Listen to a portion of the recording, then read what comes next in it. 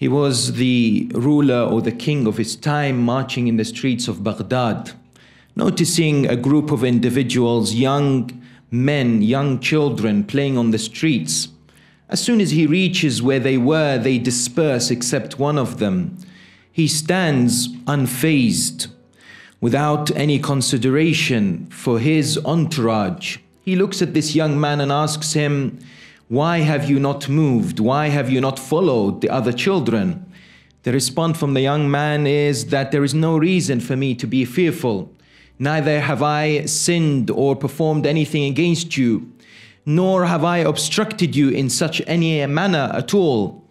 At that moment, the ruler, known as Al-Ma'mun al-Abbasi, was impressed by the answer, carries on with his journey and movement, finds a falcon who presents him and brings back a small fish in his beaks, and he places it in his hands, walks back to that young man and asks him, "What is inside the palms of my hands?"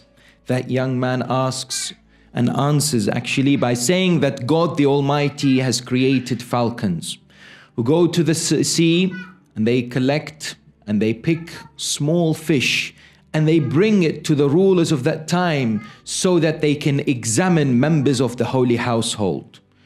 Ma'mun, of course, was very much impressed with the answer of the young man. He asks him, "Who are you?"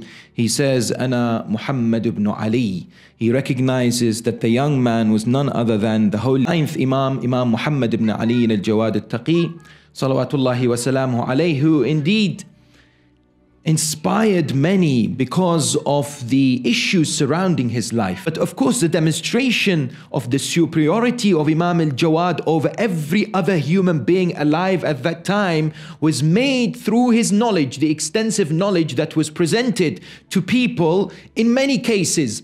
When Al-Ma'mun decided to marry his daughter al-Fadl to Imam al-Jawad, this indeed became something which wasn't acceptable by the Abbasids. They said to Al-Ma'mun, "How could you make an individual, a young man who has reached the age of 10 or 11 thereabouts, marry your daughter? In other words, how would you accept this?" Al-Ma'mun would say that he is from the Ahl al-Bayt. إِنَّهُ مِنْ أَهْلُ بَيْتٍ زُقُّ الْعِلْمَ زَقًّا. He is from a family, from the progeny of the Prophet, in which knowledge has immersed within them. In other words, they are deeply rooted in understanding of the faith. You all have heard and come across the famous debate that took place between the Imam alayhi salam and the jurist at that time, the Qadi, Yahya ibn Aktham, who the traditions tell us in many books of hadith and literature, they tell us, of course, that the challenge was made and several hundred scholars were present in the presence of Al-Ma'mun and the Imam alayhi salam. And the idea was to present the knowledge of the Imam to those who were doubting. Yahya came forward and he wanted to ask the Imam a simple question. Tell me of an individual who hunts whilst they're in the state of ihram. Imam alayhi salam, of course, responds back by saying, was it during the day or the night? Was it Umrah or Hajj? Did he know or did he not know? Was it the first time or has he done it before? He asks a number of important, pertinent questions to ascertain the Islamic jurisprudential answer, which completely amazed and perplexed Yahya, who was not able to answer. The jurist at that time, considered one of the most knowledgeable individuals. At that moment, Imam alayhi salam was asked by Ma'mun to ask Yahya some questions. And Imam asked him, tell me about the individual who looked at the person, who looked at a lady, and she's haram for him. At noon, in the afternoon, she became halal for him. In the evening, she became haram for him. In the morning, she became haram for him. At lunchtime, she became halal for him. And in the afternoon, she became haram for him. And in the evening, she became halal for him. Yahya said, I have no idea. This all halal and haram has made me go dizzy. I have no idea. Imam alayhi salam was told by Ma'mun, clarify this matter. Imam says that if a man looks at a lady who's a slave girl, indeed this look is haram. Yet later on in the afternoon he purchases her, she becomes halal. In the evening he frees her, she becomes haram. Later on in the morning, what does he do? He marries her. She becomes halal. In the lunchtime at noon, he performs or practices dhihar. He says to her, you are to me like my mother. She becomes haram. In the afternoon, what does he do? He pays the compensation and he becomes halal to her. Later on in the evening, what does he do? He, of course, says what to her? He says to her, you are divorced once. And in the morning, he takes her back. He practices this revoking of the divorce. Imam as-salam highlighted his knowledge there. In another interesting tradition that perhaps many of the mu'mineen have not come across, which I found today in the book Al-Ihtijaj. In this book by Shaykh al-Tabrasi, Radwanullahi ta'ala alayh, Imam alayhi salam engages in a debate, in another debate with Yahya ibn Aktham. And the Imam alayhi salam says to, or Yahya ibn Aktham says to the Imam, he says to him, tell me that, what have you come across the tradition when it comes to the position of the first and the second Khalifa, which says that Allah subhanahu wa ta'ala sent Jibreel to whom? To the Holy Prophet, and says, As-salamu yuqri'uka as-salam, that Allah sends His peace and blessings be upon you, and asks you to go and ask the first Khalifa, Abu Bakr, are you pleased with me or not? What do you think about that? Imam alayhi salam responds back by saying, you see, this is the methodology and this is the way of dialogue that the Imam alayhi salam would engage with people from other schools of thought.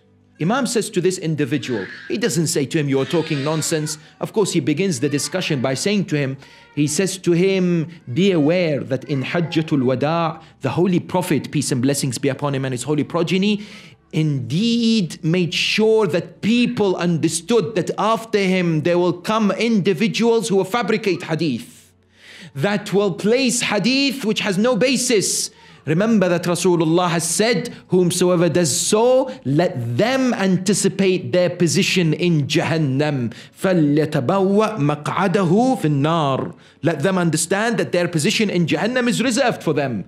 There is a special seat in Jahannam for them. Those individuals who have taken part in wad' of hadith. What do you find the Imam says to him? Imam says to him, have you not read the Quran? وَنَحْنُ أَقْرَبُ إِلَيْهِ مِنْ حَبْلِ الْوَرِيدِ. That Allah is closer to the human being than the jugular vein. And doesn't the Quran say, وَاعْلَمُوا أَنَّ اللَّهَ يَحُولُ بَيْنَ الْمَرْءِ وَقَلْبِهِ. That Allah lies between the human being and his own heart.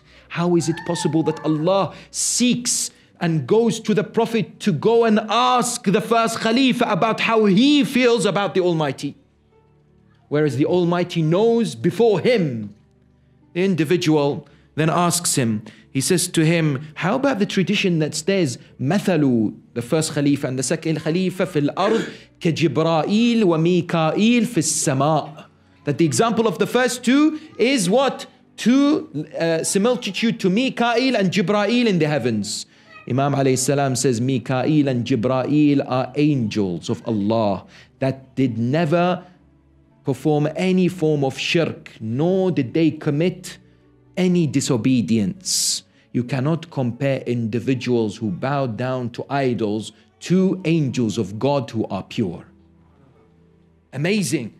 This is the rationality and the methodology of the Imam alayhi salam. The man then says to him, but tell me one thing. We have a hadith which says that Abu Bakr Sayyid Kuhuli Ahl al-Jannah, that the first Khalifa is the master of those who are elderly in paradise.